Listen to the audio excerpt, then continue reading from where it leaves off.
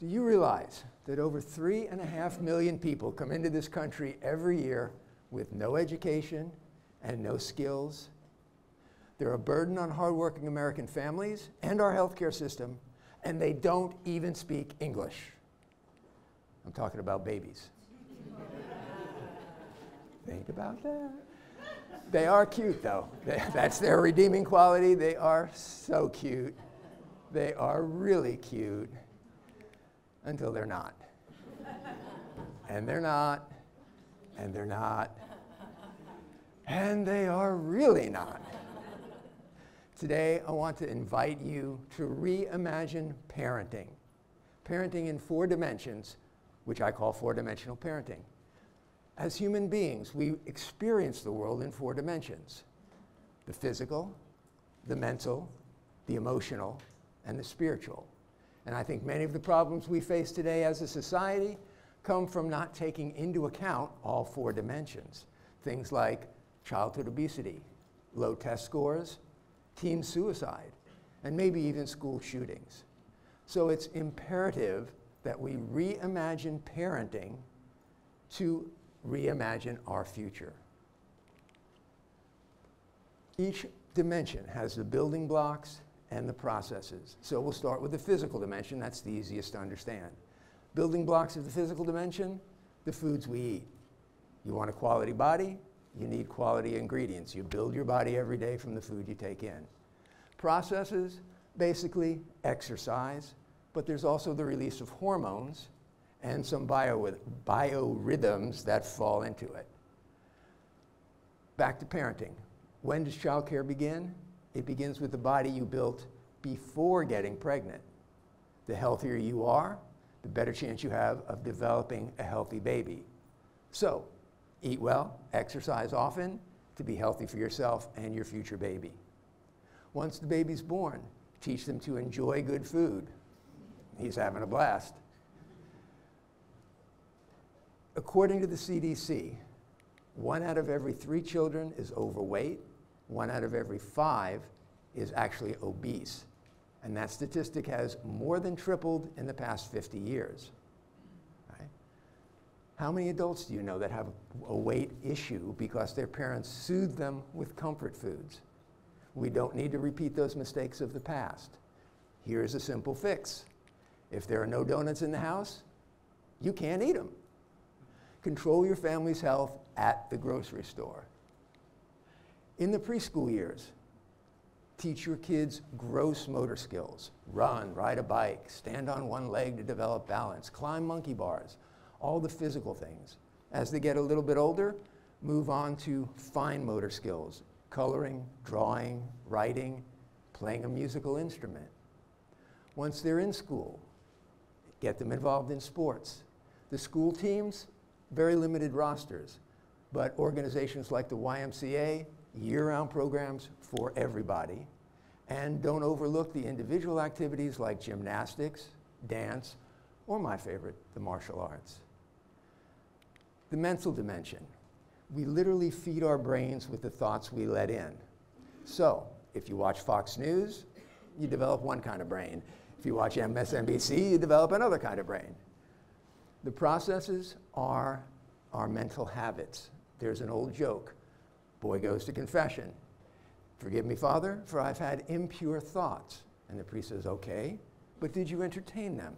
And he says, "Well, no, Father, they entertained me." You can't control the thoughts that pop up into your brain. The brain is basically plastic, but even the impure ones can pop up no matter your best efforts. But you can control the ones you focus on. If you focus on one kind of thought, you develop a mental habit and a way of thinking. You can intentionally focus on other thoughts and create a better habit and a better way of thinking. Infants basically learn how to control the body. Oh, what's that? Oh, that's my hand. All right? As they get toward 1 year old, they start to realize that words mean things. They listen, they understand, and they soon begin to speak. Toddlers start to connect cause and effect. So that's why a 3-year-old is always saying, why, why, why, why? Preschool years are the years of imagination. Tea parties, dolls, trucks, even imaginary friends. They soon grow out of that, and you can introduce logic with things like same or different, name 3 of a kind, 3 kinds of dogs. What comes first when we go to bed? What do we do first? What do we do second? To train their minds. Once they get into school, you pretty much relegate the mental development to the professionals, but be available during homework time, not so much to give the answer, but to show them how to find the answer. The emotional dimension. The building blocks are the stimulus. The response is the process. So an emotion is basically a learned response to a stimulus. Infants pretty much are instinctual. Fight, flight, freeze, and fine. When they're fine, you're fine. When they're not, they'll let you know, and you have to figure out which cry says feed me, hold me, wipe me, or just get me out of here. Toddlers have a whole range of new emotions that they don't know how to deal with. So we help them identify their feelings. We name it to tame it. Oh, you're feeling angry. That's what that feeling is. But notice I said you're feeling angry. You are angry is a label the child might take to heart. You're feeling angry is an emotion, not an identity. Once they can identify their emotions, we teach them to manage their emotions. What do you do when you're angry? Well, you count to 10. Why? First of all, it gives you a little bit of time. Second, it gets you out of the limbic reptilian brain where you want to bite somebody's head off, and into the prefrontal cortex where you can give a more civilized response. In the school years, we need to make deposits into their emotional bank account with compliments and positive affirmations. According to the CDC, there's been a 57% increase in teen suicide.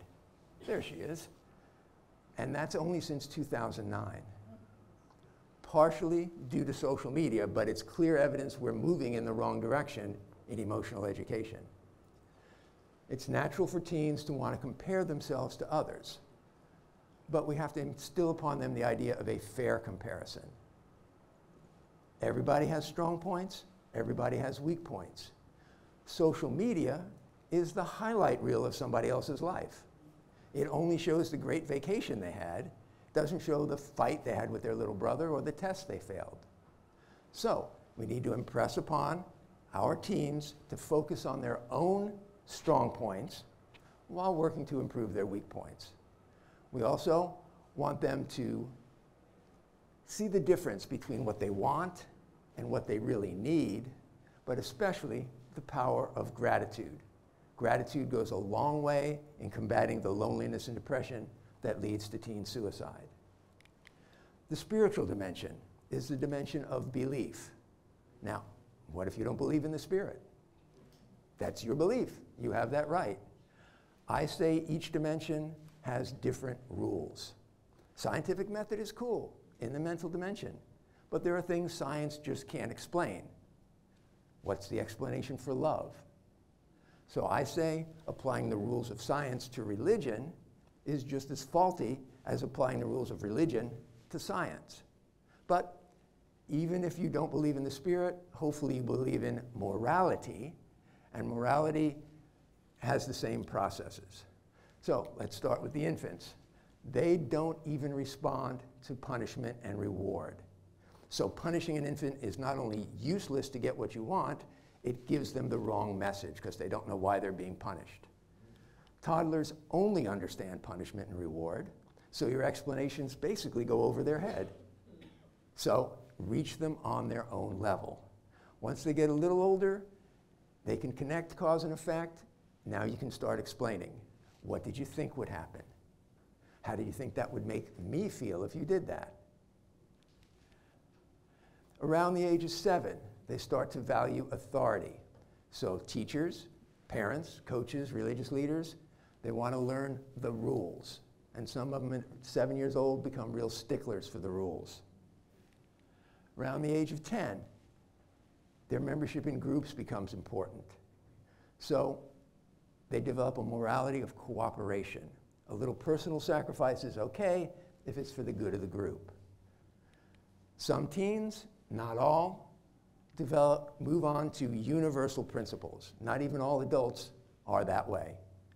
Here's what it would look like. Let's say you're at the 7-Eleven and the clerk accidentally gives you an extra $10 change. Some people would keep it. Hopefully everybody here would agree that that's not moral. So if you give it back because you might get caught, you're dealing in punishment and reward. If you give it back because that's what you want somebody to do for you, now you're in a morality of cooperation. If you give it back simply because it's the right thing to do, you're dealing in universal principles. So we want our teens to develop an internal locus of control so that they look inside for their answers and not to their friends or become subject to peer pressure. All right, audience participation time now. Who in here considers themselves an academic or a scholar? Hands, hands, nobody? Okay, TED Talk audience, I thought there'd be more. Who considers himself to be an athlete? Not too many. How many consider yourself to be a people person? A few more of those, that's good. And how many consider yourself to be spiritual? Ooh, pretty good crowd. Now, the big question, how many raised your hand all 4 times? Yeah. Why so few? Why can't you be an academic who takes care of your body? Eat a little better, do some form of exercise? Why can't you put a little focus on your relationships like you do on your studies? Why can't you feed your soul like you feed your body?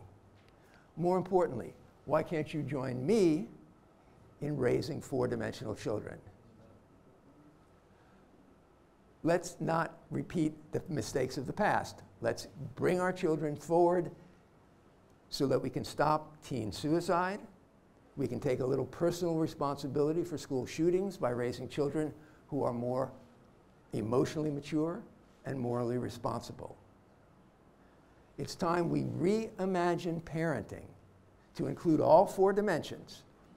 And I challenge you, I urge you, I beg you to start today. Research 4-dimensional parenting and start raising 4-dimensional children for a brighter future for us all. Thank you for your attention.